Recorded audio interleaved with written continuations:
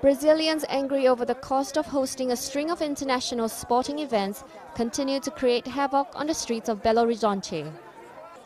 Vandals and looters kicked down the doors to at least one shop, stealing merchandise inside. Others were seen stealing motorcycles and setting them alight on the street. In Brasilia, police fired tear gas to disperse the rowdy crowd in front of the National Congress building. Some arrests were made.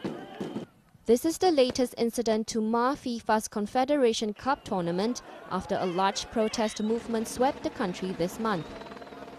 Many demonstrators have expressed anger over the amount spent on stadiums ahead of the World Cup and the 2016 Olympics.